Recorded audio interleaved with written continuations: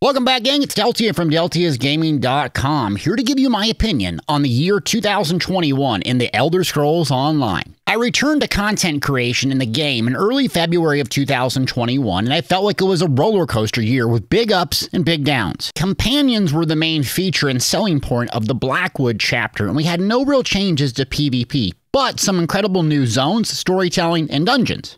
This begs the question, was 2021 a good year for ESO? Well, yes and no.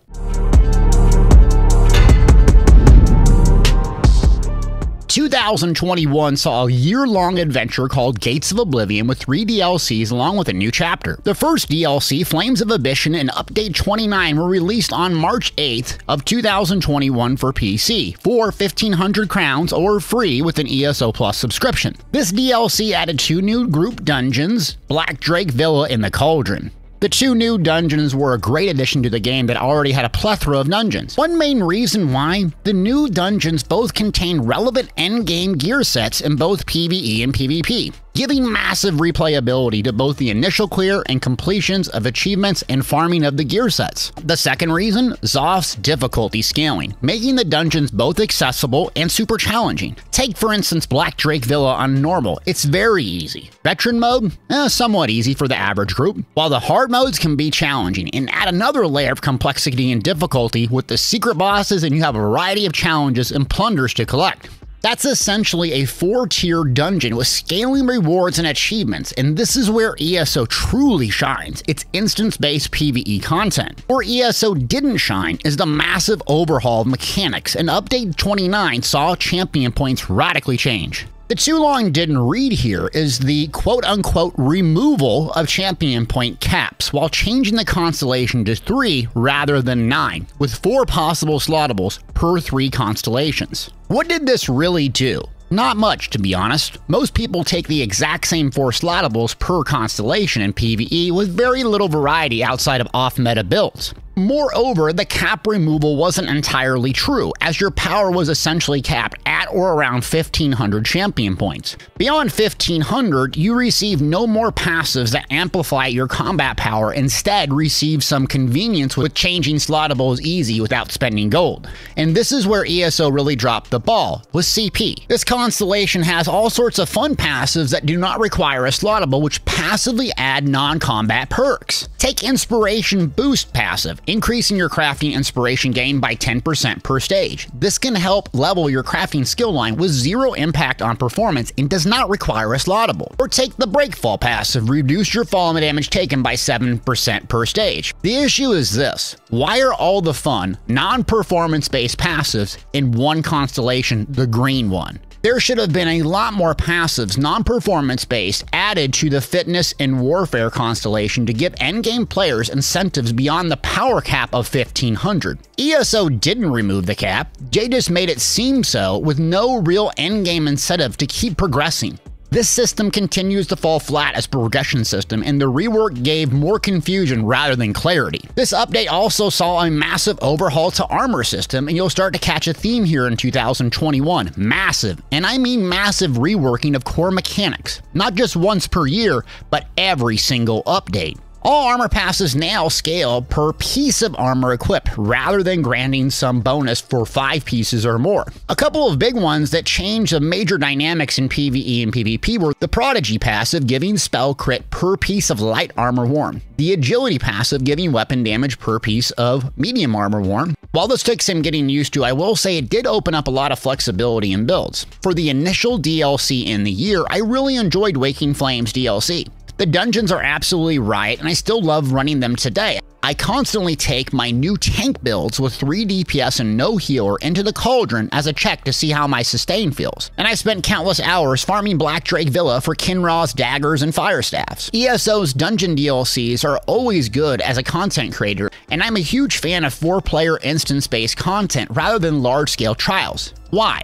The 4 players are much easier to get a group, they feel more intimate, and also you can use the Dungeon Finder and even play them on the normal mode solo, whereas trials take more coordinating, planning, and less winging it. The Blackwood Chapter was up next in the year-long's content cycle and was released on PC June 8, 2021. This was a yearly chapter that required an extra purchase beyond ESO Plus subscription, and the Blackwood Chapter upgrade cost $39.99 USDA, with a collector's option as well. In my opinion, Blackwood was controversial. The main selling point behind Blackwood was companions. From my experience, it's a watered-down version of companions from other games like Fallout 4, Star Wars: The Old Republic, and even Skyrim to some extent. I imagine companions were made to target folks who primarily enjoy the story and needed some help in combat situations, whether they were a new player or someone struggled with the combat themselves. For the endgame player like myself, I found very little use to them. I leveled up their skills, and you had to do some repetitive quest grinds from the Mages Guild, Undaunted, and Fighters Guild alongside collecting some new gear sets. Most of the time, to be honest with you, I forgot they were even in the game. I'll probably get a lot of heat for this, but I think the companions were one of the last things the game needed as a chapter release. A new class, PvP redesign, a new weapon skill line, a third morph, a new guild, something.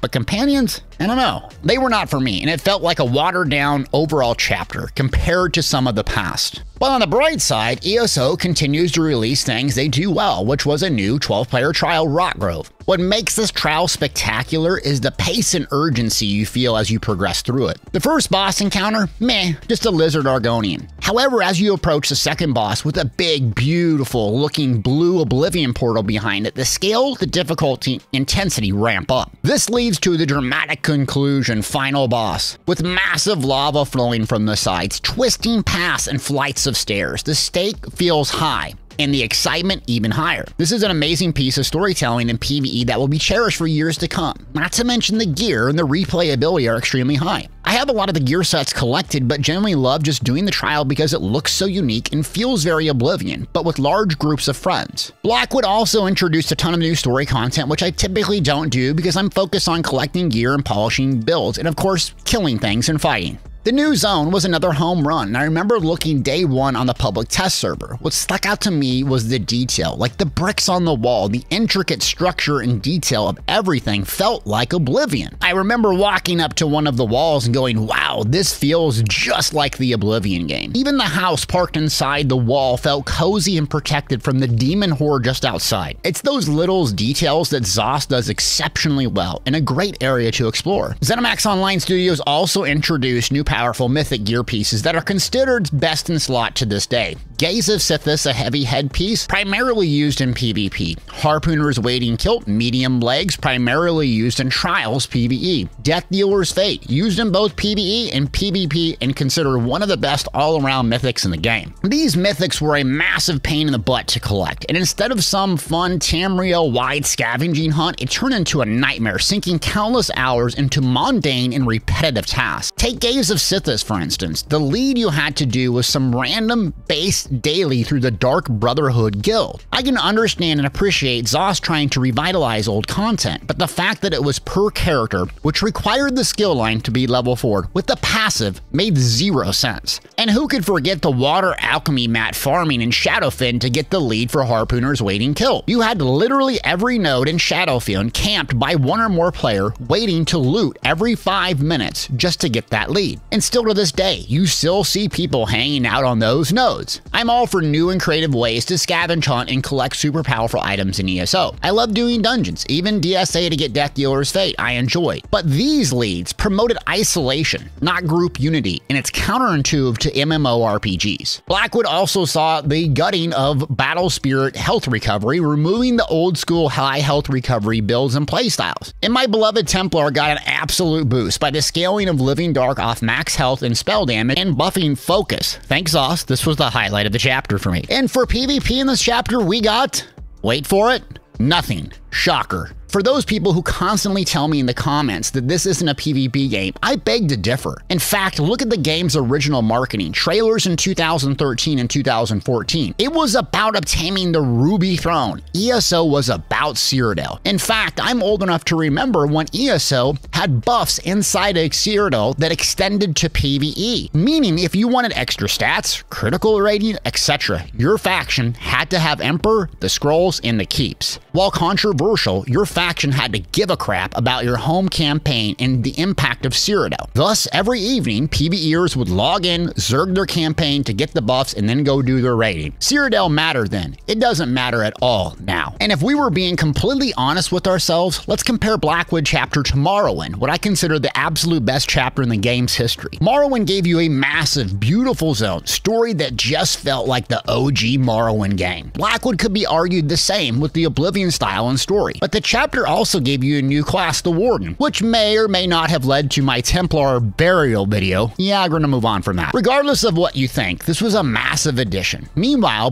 Blackwood gave us Companion, which I forget most of the time are still even a thing. Blackwood did give us a top-notch trial, but Morrowind gave us Battlegrounds, which has received nearly no support or attention throughout the entirety of its existence. Yet I still absolutely love playing them every single day and consider it my favorite part of the endgame, even though there's very little incentive to do so, unlike PvE. Deltia, that's not fair, you're a PvP fanboy. Okay, fine, let's compare the expansion Greymoor. Greymoor in chapter included a new zone, Western Skyrim, with a whole new Black Reach Cavern, also redoing the vampire and werewolf skill lines, a new main storyline, a massive new 12-player trial, and also a new system, Antiquities, for farming the mythics. It had new delves, public dungeon, standalone quest line, and 2 new skill lines, scrying and excavation, along with new world events. The new system for Antiquities and collecting mythics is used by nearly all endgame players today and has constantly new mythics to collect. While I don't agree with the means to collect them, they are relevant regardless if you're a role player or sweatlord PvPer. Nothing against the developers here. Their hard work and passion they put into the game and the creation of this chapter Blackwood is commendable, but I think it was a total miss looking back 6 months later. Next up, we have another DLC, The Waking Flames, launched on August 23rd, PC, 1,500 crowns or free with ESO Plus subscription. Another absolute home run in PvE because of the 2 new dungeons, the Dread Cellar and Red Petal Bastion. I'm 100% in love with Zos's new dungeon content design and theme. It's accessible for the average player just wanting to do normal or veteran and collect the gear, but the 3-stage hard modes with secret bosses gives you something to come back and do in a super sweaty challenge outside of trials. When the Dread Cellar was on the public test server in its full glory before the nerf, this dungeon was one of the hardest encounters I've ever done as a tank. The final boss still gives me chills walking into the main room. Not to mention the gear is amazing alongside awesome incentive titles, dies, achievements. This 4-player PvE is at its finest and one of the best all time. But there's downsides. Because of course there is. Zos introduced 3 new sets obtained through PvP rewards of the worthy, meant to break up ball groups, allegedly. Sweat Convergence,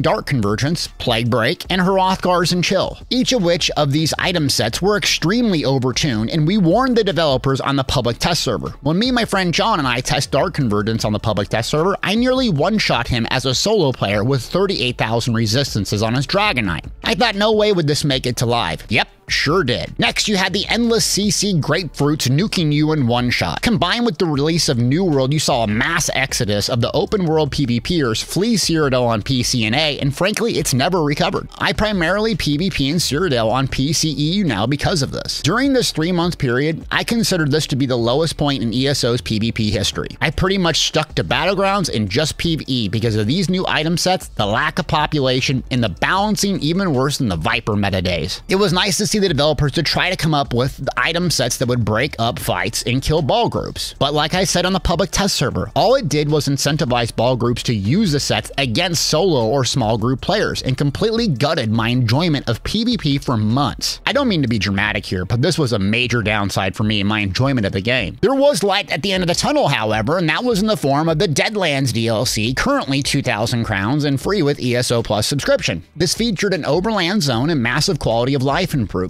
If you're a quester, you probably loved this zone and the conclusion of the year-long story. The zone was filled with spectacular details and a variety of landscapes and a true showpiece for the company in its world building. But to me, someone who focuses on killing and combat, I have very little interest in the zone because it provides very little replayability beyond the initial thrill. Overland gear can be bought from the traders, the world bosses that roam around aren't that hard to solo, and with no new dungeon, there wasn't a whole lot for me to do in this area. However, the base game came with the armory system, allowing you to switch builds seamlessly and 2 free slots. This is especially nice for console players that don't have 25 atoms that hold their hand like us PC players. And I use this feature every day, for instance, to swap from a vampire PvP build to a PvE DPS with a click of a button, and I absolutely love it. Also, another huge boon for the game was the curation item system set drops, giving you much better chance to collect the gear you want and filling out your sticker book collecting the item sets that are relevant for you in your build. Sauce has done a great job in recent years easing up the unnecessary gear grind while still giving you incentives to collect and obtain items. This just makes it easier to run stuff as a group because everyone in the group has an incentive to collect something in their sticker book. And of course, we had some combat changes, primarily to the Dragon Knight class, giving them insane resource sustain and damage, making DKs the kings and queens of PvP at the moment. Well, minus my Templar, of course. Zoss also adjusted the overperforming item sets from Reward of the Worthy in the previous patch, making PvP way more fun, but still lacking anything new, incentives that are closely resembling PvE. Overall, this patch was a home run for me and brought balance back to the Force. PvP feels a lot more fun, and I enjoy the new armory system and collecting the gear sets that have been really painful for a long time. If we look at the year in its totality, we got a massive year-long story with new zone Deadland, 4 new dungeons, each which were completely amazing and relevant gear to this day and are just fun to play. A new trial rock grove, which could be argued is the best to date. Companions, which I thought were a total miss, but some folks might like them and debate that. And a regression in fun and enjoyment in PvP. Nothing new, little incentives, and New World's impact is still felt to this day. Being 100% honest with you, I think ESO took a step back in 2021, neglecting one aspect of the game in PvP while releasing companions as the main selling point didn't hit the mark, and I felt previous years had much more to offer in the content cycle. I don't want ESO to become a crafting rich simulator and a dead PvP game. Maybe I'm in the minority on this opinion. Maybe I'm in for a big surprise, but what do you think? That leads into 2022. What in the world do you think Zoss will do? This isn't a shot at the studio. The people there are truly passionate about the game, its direction and future, and I think we're in good hands. But I'm wanting more in 2022, and I'm hoping for the best. Thanks for watching.